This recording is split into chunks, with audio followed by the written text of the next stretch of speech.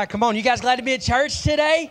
Yeah, there's no better place to be. I'm so glad to be with you. We're finishing up Broke and Busted. Come on, it's the last day. We're going to put a bow on our resources, on our finances this month. I do want to remind you, come on, this Wednesday, we're going to be serving Shelby County at the Monster Walk. Listen, people line up at 3 o'clock.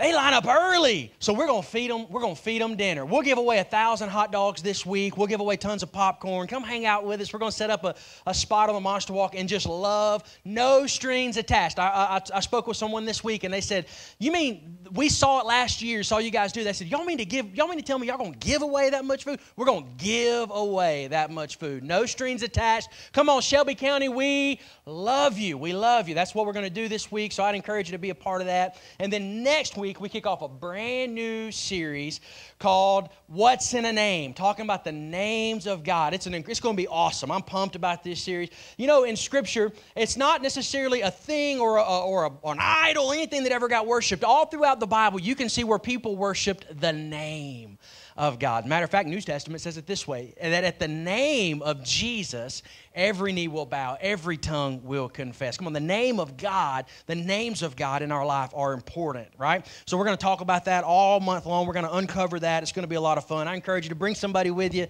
It's going to be a fun month. Go ahead and pull your notes out. We're going to dive in this morning to the last message of this series titled The Truth About Money. Psalm 112, verse 5 and 6. Let's read it together on our notes. It says, "Good will come to those who are generous and lend freely, who conduct their affairs with justice.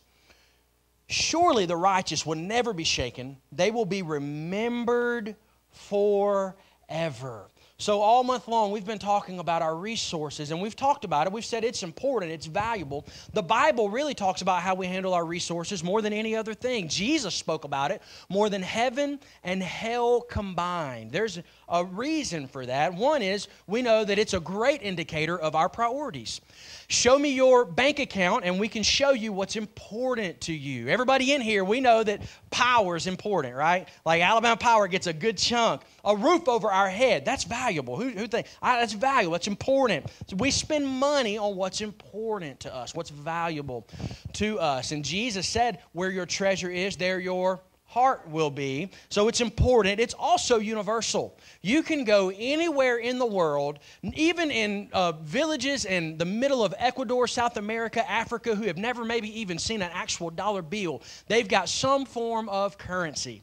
And they use it to gain and get resource and live their lives. It's a universal thing, and that's why Jesus used it so much in His teachings and in His parables, because we know it cuts deep into our heart, our resources, how we manage them and use them. That's why it's so important, and we know all through Scripture, God never wants anything from us, but He absolutely wants everything for us. And for us to get everything He wants for us, it directly relates to how we manage what He gives us. So today we're going to be talking about we're going to talk about some misconceptions of money in the Bible and what that looks like here culturally. And then we're going to talk about the truth.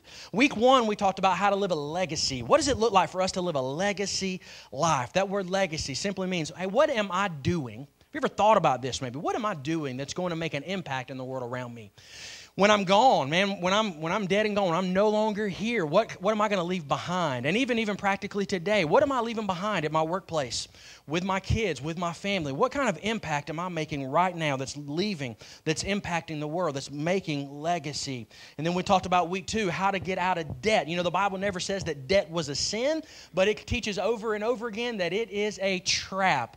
The borrower is slave to the lender, and so many of us have experienced that in our own lives. We've been strapped and we've been enslaved to debt that we've put ourselves in. And there are biblical principles that teach us how to escape debt and honor God through what we talked about last week, through generosity. How do we live that out? How do we escape debt? The Bible says, like a gazelle escaping from a trap. Run. Like it's not just, don't tiptoe out, run away from it, so that we can live a life of generosity. And today we're going to open up our notes and we're going to talk about the lies about it and then the truths about it. So let's pray together and let's dive in and see what God's Word has for us. Father, we love you. Thank you so much for your goodness, your mercy, your grace. Father, we're thankful for the cross this morning, that through it, God, we receive salvation. Through it, God, that we receive healing in our bodies and our minds. Through the work you did on the cross, Jesus, we have provision. God, we're thankful for the cross. So today, we don't want to come in here and think lightly about it or overlook it. God, we're honored today, God, that we get to be in your presence because of the cross. And God, we just ask today that, God, we worship you. We honor you for who you are in our lives. And God, we just ask that as we open your word, that you would give us fresh revelation of what you're trying to teach us so that we could leave here today, not saying, I marked that off of my list. Well, that's done for the day. But so that we can say, man, I met with the presence of God, and it impacted me in a significant way so that I can live a life on purpose that honors him. God, we love you. Thank you for it in Jesus' name. Amen. All right, if you're taking notes, number one, the lies about money. Number one is, it's mine. It's mine. Come on. It goes, every time I think about that, it sends me back to Finding Nemo, the birds in the show. Mine. Come on, everybody does. Mine. That's how we treat money, isn't it? A number of years ago, I don't know if you've ever seen money on the ground. Like, I have found significant amount of money on the ground at some point in my life. Sometimes it's a quarter or a penny. I never go by and not pick it up. Sometimes I have found $50 before. Come on. I hit the lottery one day. I found a $100 bill one day on the ground. It was awesome. Thought my life was changed forever. I was young, okay? But then a couple of years ago, there was this one time I was walking out of Walmart, and there was these college students, high school students, there were some students, and they were playing a prank, and I didn't know they were playing a prank, and I was the sucker that they got. I'm sure I'm on YouTube somewhere.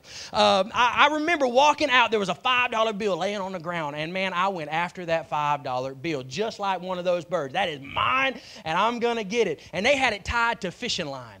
And can I tell you, I crawled on my knees probably 25 yards before I realized those morons were tricking me. I thought, man, what I look like a fool crawling through because I was going to get that money. And many of us treat resource and money like it's ours.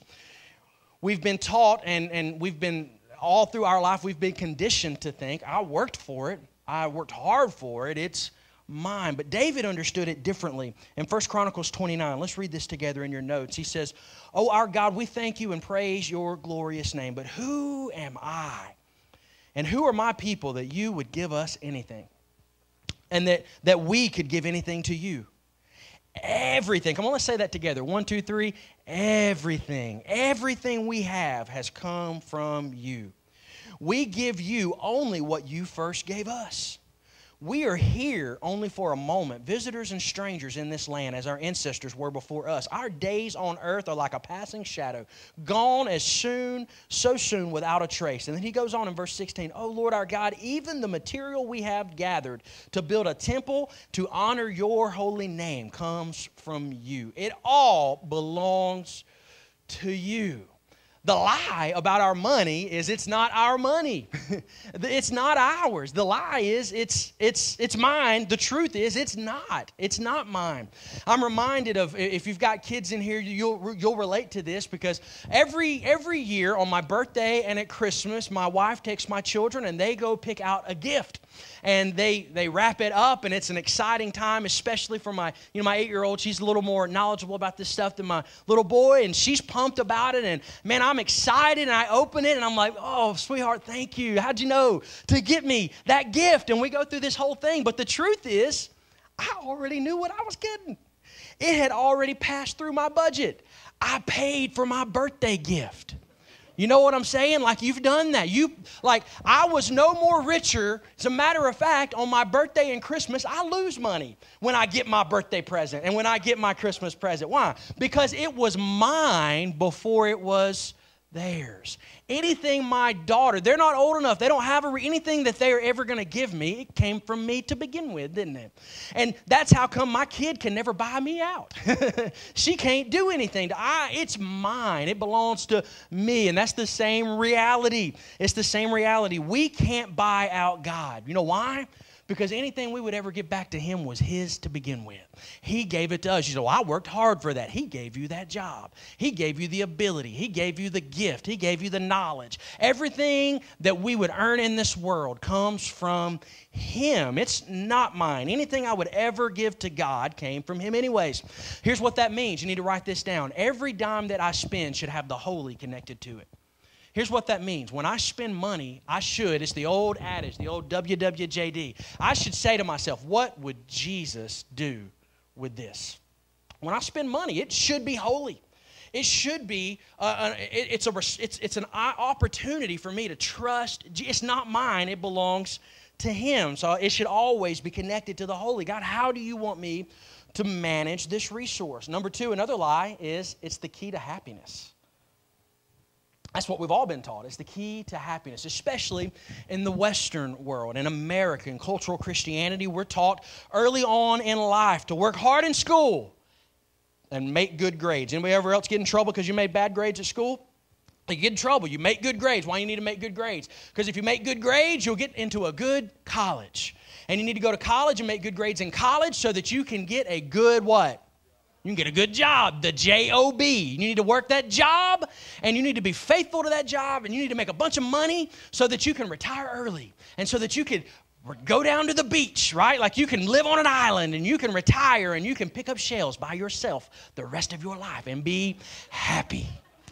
Be happy. That's happiness, the American dream. I'm gonna retire early. I'm gonna sell my house. I'm gonna buy an RV, and I'm gonna travel the world by myself. That's happiness. That's what the world teaches. Only to realize when that happens and people have done it, they realize, I'm not happy. I'm not happy. Jim Carrey said it this way, a famous actor back in the day. He said, I wish that everyone could be like me and attain all of their hopes and dreams and fame and fortune so that they would finally, for once and for all, realize that there's more to life than this. It's not the key to happiness.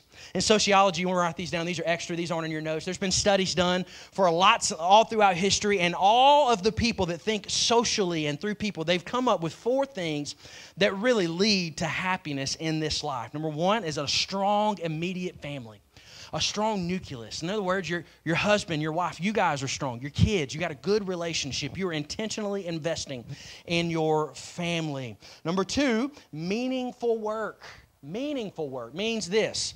I feel like I'm needed on Monday when I wake up and go to work. I feel like I'm adding to. Maybe it's a job that you feel like I'm not super, it feels kind of mundane, but there's something that you're doing meaningful with the people in your life. You're living out your purpose. You're making a difference. Number 3 is actual friendships. Community, small group we would call it here, but not Facebook community, not social media community, not that person that you went to high school with but you haven't actually spoken to in the last 20 years, but that's your best friend. Actual people that you can touch and feel, like a community that you're doing life with. And number 4, faith. Some connection to some type of faith. People that have these in their life almost always are living a happier life. Always are living a more joy-filled life. But it's always, if your family is struggling, your marriage is struggling, your relationship with your kids is struggling, man, you don't feel like your job is meaningful. You feel like your job's at a dead end, and you just believe that lie of the enemy in your life. And then, man, your faith begins to struggle, and all of that stuff, and all of a sudden, you're miserable. You're not happy. People are miserable. They're not happy because we have believed the lie that this is the key to happiness when really those are the key to happiness. And the ironic thing, you need to notice that none of those things are connected with how much money you could accumulate in this world, are they? None of them. But they're all directly tied together with what you would have to invest, what you would have to give. How strong is my family? As strong as you're willing to invest in it. How strong is my faith? As strong as I'm willing to spend time with the Lord and spend time in prayer and invest in that relationship. How strong is my meaningful work? As much as you're willing to invest into it, as much as you're willing to live out your purpose where you are on Monday, you get up and say, God, order my steps according to your word today. God, I'm going to live my life on purpose for you. My work's going to be meaningful this week. All of those things, the key to happiness is not what I get, but it's what I give. That's what Proverbs says. Let's read it together in your notes. Proverbs 18 and 16, it says, a man's what? Gifts make room for him and brings him before the great. It's not what you can accumulate. It's not what you can get in life. As a matter of fact, you could even go to the wealthiest people on the planet, people who have more money than anything. Did you know it's not their money, it's not what they have that makes them influential? It's the potential of what they can give that has made them influential, brought them before the great. It's the gifts that I have that God has blessed me with. It's the intentionality that I put into my kids. It's the time that I choose to spend into them. It's the love that I choose to give them, my spouse, my husband, my wife, my job. It's the resource that I have. It's not necessarily even money. It's what I have in my life that I can invest that makes room for me. It's not what I can get that brings happiness. It's what I can give. That's a lie. The money's not the key to happiness. Number 3, you've all heard this. We've all heard it. It's the root of all evil. Come on, anybody ever heard that before? Y'all know who says that? People that ain't got no money. People that ain't got no money say that. They go, oh, don't worry about getting all that. It's the root of all evil anyways. No, it's not. Let's read it together. Here's what 1 Timothy 6:10 says. It says, let's say it out loud, for the love of money. For the love of money is the root of all kinds of evil. And some people, craving money, have wandered from the true faith, and pierced themselves with many sorrows. It's one of the misquoted verses in all of Scripture in the Bible. Money used correctly is actually the catalyst for miracles. Money used correctly, used properly, and properly placed has the potential to change the world. It's not the root of all evil. It's when I worship money as my source over God. It's when I begin to think that is what's going to change the world. That's the happiness that I'm looking for. That's the thing that I need to accumulate, that I need to get more of. That's going to bring happiness in my life. That's what begins to breed evil into my life. That's when people begin to get greedy, and when we begin to see resource, my job, my money, my investments, the thing that I would get on my own, when I begin to see that as what's going to sustain me, all of a sudden fear begins to settle in, doesn't it? Because, hey, what if the stock market crashes one more time? What if I do lose that job? What if that thing does go south? And then we get scared, we get worried, so we find ourselves not being generous, not giving, not living a life of purpose, but living really a life of fear that Bible teaches us that God hasn't given us. But that's when evil begins to settle in. It starts with the greed that comes from seeing it as my source instead of God as my source. So I said this, don't crave possession over your purpose. Stop craving possession over your purpose. Pursue your purpose in Jesus, and your provision will always be met. When I begin to pursue my purpose and what God has called me to in this life, all of the sudden, this more than enough life that Jesus promised seems to be coming true in my life. You see, Jesus says over and over again, I came to give you life and life to the fullest. That's a principle of God's word from the Old Testament to the New Testament. There's never been a time where God gave to his children that he did not give more than enough. He's always been more than enough. Unfortunately, human nature says that more than enough means I need to build bigger homes and have more storage facilities. Did y'all know that the storage facility market in America is over like a $500 million business? There are more storage facilities now than ever in the history of the country. There are millions of acres of land for us to buy more stuff and rent more storage facilities and get more combination locks and put our stuff, because we don't have room for it in our homes. So we don't have room for that, so I'm just going to store it away for when I build a bigger house. And then I'm going to build a bigger house, and I'm going to put more stuff in it, and then I'm going to overflow there, and I need to get more storage facility. It's not the root of all evil. The love of it is the root of all evil. So what's the truth? What's the truth of the word? What's the truth about money? Scripture teaches us. If you'll turn over your notes, I want to share those with you today with the rest of the time that we've got together. Number one is it's a great tool. It's an incredible tool. Come on, anybody like tools in here? I love tools. Man, I'm a tool fan. I love some tools, and I really love some power tools. I brought some with me today. I'm going to show you some. I love some power tools. I got a skill saw. Come on, I got a sawzall. Who likes a good sawzall? I'm a demo guy. I like demolition. You know what I'm saying? I love just going in with a good blade and just wreaking havoc. You know what I'm saying? When I was younger, my dad, with wisdom, realized that I was stupid. And if he gave me a power saw, I was going to cut my fingers off for somebody. You know what I'm saying? So he gave me the actual, old school saw. You ever heard this when you're little? Son, let the saw do the... Don't do it yourself. Let the saw do the work. You know what that looks like for an 8-year-old? Nothing. It's like one end out the other. You start pushing, and that saw blade bends, and it's hard, isn't it? When you start learning, it's impossible to think about letting the saw do the work. But then you get old enough where you think, man, life changes, and then you got some power, and you get to plug that thing in, right? And you get some, whoo, that feels good when you turn that thing on. You know what I'm saying? Like something inside of you begins to just rear up. You understand what Tim the Toolman Taylor starts feeling in that show. That wasn't script. I mean, you just feel it when you turn it on. Every man, when they turn that thing on, inside goes, ooh. Every man does it. Every one of us. Because it feels good, and when you turn that thing on, you can cut some stuff up, can't you? Here's the thing. This is what I would call a precision tool. A precision tool means you measure. You ever heard measure twice, cut once? You ever heard it? Because you know why? Because all of us have measured once and messed the whole thing up. You had to go all the way back to Lowe's 37 times because you miscut the wood, right? Lowe's is full of people, not on their first trip. Lowe's is full. You know why Lowe's is so full? Because it's full of people on their 6th trip. Lowe's wouldn't make any money if we were smarter than we were. They'd be poor. It's that 6th trip we have to make that they make all their money on us. It's that time I didn't measure. This is a precision tool, but how many of you ever forgot your skill saw at home before? And all you had was a Sawzall, or all you had was something like this, and you thought to yourself, that'll work. I'm going to waste no time going to get that. I'm a man. I can do it. You measure, and then you start cutting that stuff with that Sawzall, and your whole cut ends up looking like this.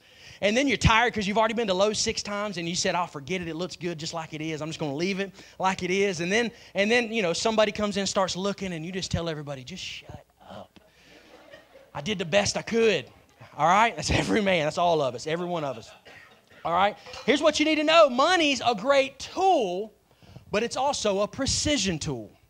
It's not something that you can just half-heartedly go in and demo. Many of us have done all kinds of demolition in our lives with our money because we don't realize it's a precision tool. We need to measure. We need to calculate how we use it. We need to honor God with it. It's a tool that He gives us. And here's what I've learned with power tools. They're kind of useless unless they're plugged into the what? The power source. Don't do me any good. You know what I'm saying? Like this, you can't let the Sawzall do the work. You can't. You can't do it enough. It's got to be plugged into the power source. Can I tell you, our resources, our money, what God gives us is useless unless we plug it in to the power source of God in our life. We could go all of our lives and say, I've got this. I've got it figured out. I don't need anybody's help. Money is a personal thing. Most people don't like to talk about it. Why? Because we're ashamed of how we handle our resources. I've been there. Man, I don't want somebody to know I was half-hearted with my money and I used a Sawzall instead of a skill saw in the wrong application in the wrong place, and I caused all this damage. Most of us don't want to do that. It's a great tool if it's used correctly. If it's used correctly. Money's an incredible tool. In the Bible, we're taught that money has 2 primary purposes. Number 1, you want to write this down, it's not in your notes. Number 1 is it's to meet the needs of my family. It teaches us that. 2 Thessalonians chapter 3, verses 10 through 12 says it this way. Paul's talking. He says, even while we were with you, we gave you this command. Those unwilling to work will not get to eat. Yet we hear that some of you are living idle lives, refusing to work and meddling in other people's businesses. You ever known somebody like that? Like they're not working. You know, if we're not doing something, we're not living out our purpose, that meaningful work God's called us to do in this world, most of us end up meddling, don't we? Like, you end up meddling in people's business. That's what he says. We command such people and urge them in the name of the Lord Jesus to settle down and work to earn their own living. What's he saying? Support your family. Go to work, earn some resource, support your family. It's my responsibility to work hard and earn resources to meet the needs of my family. My kids wake up, I don't know if you guys are like this, but every single day, about every 24 hours, my son wakes up and says, I want some breakfast. Every day. Like there's not a day that goes by that he doesn't wake up hungry.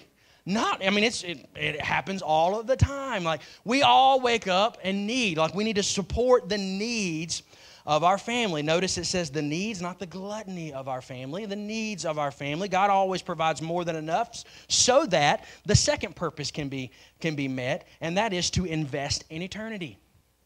We are supposed to use our resources to meet our needs and to invest in eternity. That's why every single place you see in Scripture where God gave anything to His children, it was always more than enough.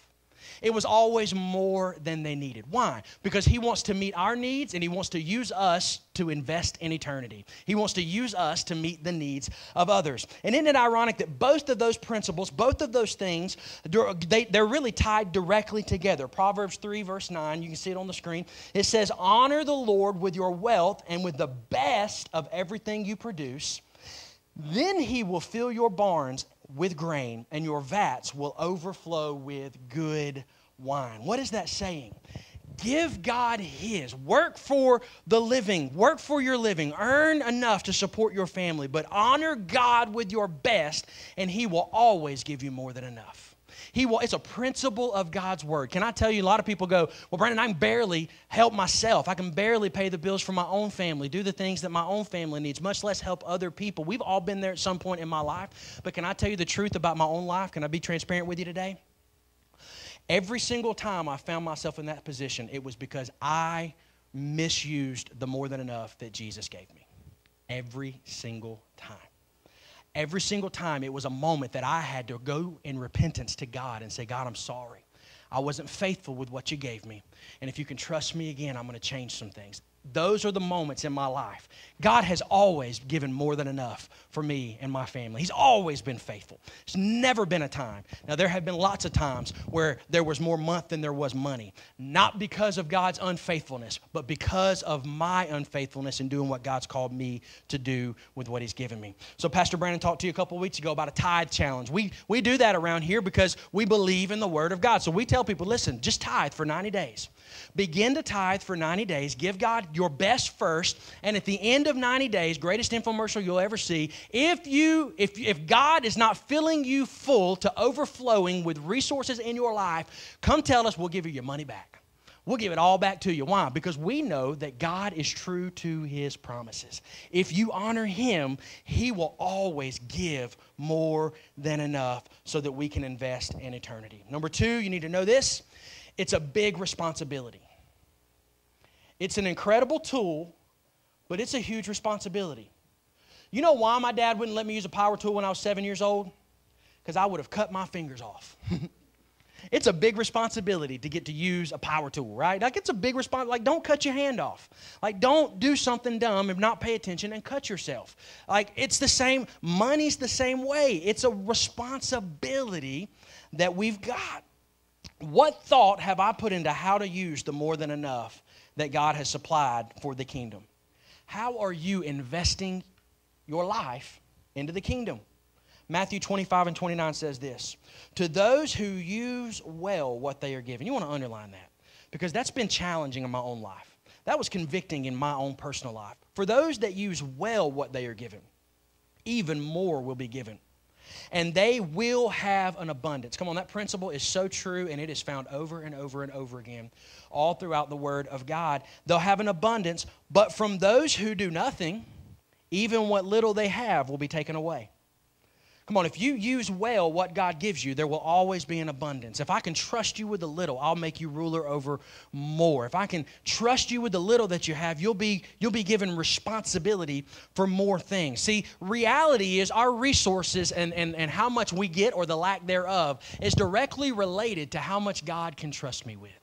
And if He can trust me with a little, if I'm faithful, if I use well what I'm given, the Bible promises that even more will be given. But how many of you have lived this life, and I've been there in my own life, more times than I can count, where you're barely making it, you're barely making ends meet, you're not making good decisions with your resources, and you're not really keeping a budget, and you don't know how much money you're really spending, and you're barely going to have enough to maybe pay the power bill or maybe do something, and then the doggone washing machine goes out. or wouldn't you know it, man, the engine blows up in my car. Like those are moments. I've told you guys stories about my engine blowing up when I was in college and I had to ride a motorcycle for 6 months. Y'all know why? Because I wasn't being faithful with the little, so God took it away, and all I had was a motorcycle to ride in the dead of winter. Y'all know how miserable that is? It's cold. It's cold on a motorcycle in the wintertime if you didn't know that. They don't make heaters on those things. At least the one I got didn't have a heater, okay? So it's being faithful with the little. And if we're not, quite literally, times like that happen in our life. It's a big responsibility. I wrote this question down. What miracle in this world is waiting on my financial obedience? That's a big question, isn't it? What miracle in this world is waiting on my financial obedience? I want to know that I took what I was given and I was faithful to the call of God on my life. I was faithful to the call of God on my life. Number 3, you need to know this. It's a poor counterfeit.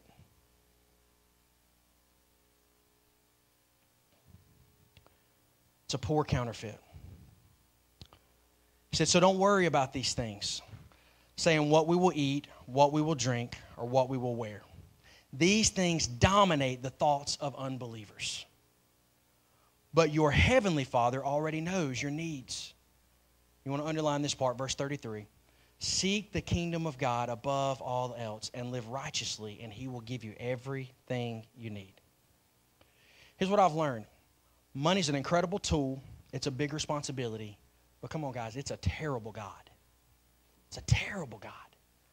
Scripture teaches over and over again. The Bible says it in Corinthians. Paul says, hey, teach those that are rich in this world to not put so much trust in their money because it is here today and gone tomorrow. Anybody ever experienced that? It's here today, it's gone tomorrow. If we trust that as our source, it will always be fleeting. If we trust that as our God, we'll never find Him. To put a bow on this whole thing is this. The single greatest thing you can do in your life is to fully trust in the Father.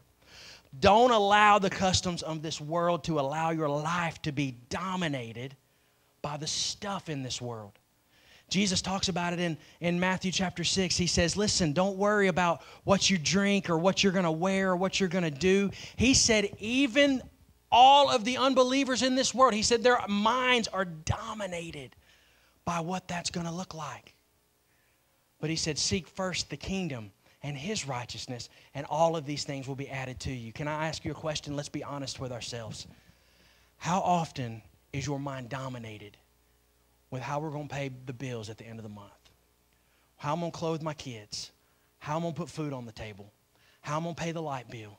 We're dominated. We're in this rat race of life, and our minds and our hearts are dominated with how that's going to happen. Jesus said every unbeliever is dominated with that. He said, don't you understand that God understands every need that you have?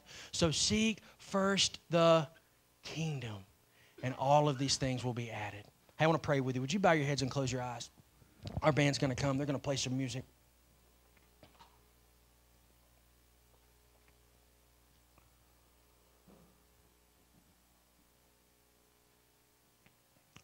I want to ask you this morning, maybe you've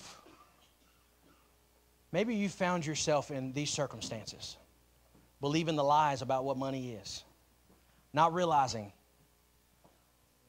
that living in those lies are what's sucking me from the purpose that God has really for me. Maybe not understanding the kind of tool resources really are. You see, the first church really understood what kind of tool it was, because it says in Acts chapter 2, it's in your notes there, it says that they sold everything that they had. They sold everything that they owned. They pulled their resources together so that every person's need was met. What were they doing? They were calculating what needed to be done. They counted it. They understood it. They knew. It was a tool for them to use. It wasn't their source of protection. They said, man, the Lord gives, the Lord takes away. Whatever needs to happen, we're going to meet some needs. And it says, as a result, the city, people, unbelievers, people looked at them and they said what they generally liked everything that they saw. And by the thousands, people were being added to the kingdom. What if today you began to realize, I believe with all of my heart there are people in this room right now who are dominated by your financial situation. And I don't take it lightly because I've been there. You don't have a clue in the world where the next thing's going to come from, how you're going to do all the stuff that has to be done this month. And that's not lightly. And can I tell you, God cares about it. But can I tell you, it all begins with understanding who God is in your life. And you'll never have money in the proper position in your life until God has His proper place in your life. The Bible says, for God so loved the world that He gave His Son, that whoever would believe in Him would not perish but have everlasting life. The Bible says that God knew every dumb, stupid decision you and I would ever make. He knew every sin we would commit. He knew every opportunity that we would choose to trust in our resources, to trust in our own abilities, to trust in our own way. He knew every opportunity that we would take to choose us over Him. And He loved us enough anyways to send His Son to live a perfect, sinless life, to die on a cross so that He could purchase us back. Come on, that's good news today. I want you to know that He loves you more than you could ever imagine. And I'm going to tell you, that resource situation won't ever change until your source situation changes. So today I'm going to invite you to a relationship with Jesus. On that Connect card it says, I'm committing my life to Christ. Maybe you need to recommit your life to Christ. Maybe it's been for the first time in a long time, you're in a position where you're understanding through the power of the Holy Spirit that God has to be first. So I'm going to lead you in a prayer in just a moment. And I'm going to tell you, it's not what I say, it's the condition of your heart that matters. And then maybe you're here today and you say, man, I've trusted in Jesus. He's my Savior. I know that for sure. But there have been some times where I have treated my money like a sawzall. And I'm not, my budget is not there.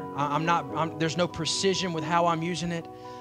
But I need to know that I'm trusting God with everything. And I'm going to start living on a budget. I'm going to start walking in generosity. I'm going to start living my life on what God's given me to invest and not so much what I have to accumulate. I'm no longer going to live in fear, but I'm going to live in trust and power of Jesus Christ in my life. So I'm going to lead you in prayer this morning. Father, we love you.